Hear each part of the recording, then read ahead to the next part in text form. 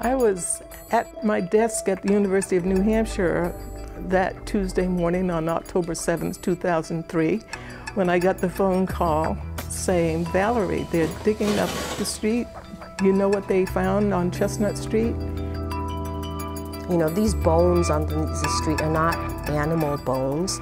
They're human. They tell a story. They have a life. They have a history. We do know that during the period of time that that burial place was active, the vast majority of the black people in Portsmouth were actually enslaved. These people came here on ships from the West Indies and Africa.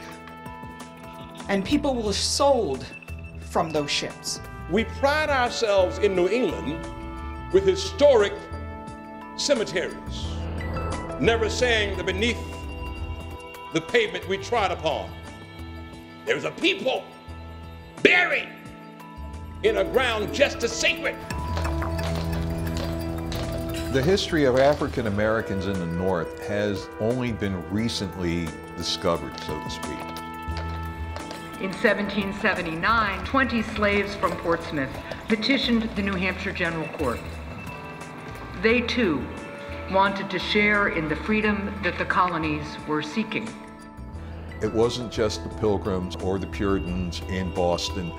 Africans who were brought to New England, they have a story to tell.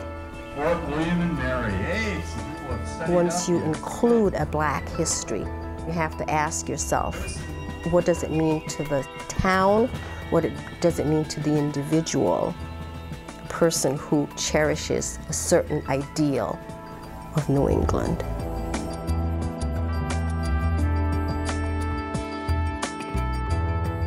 Black people have been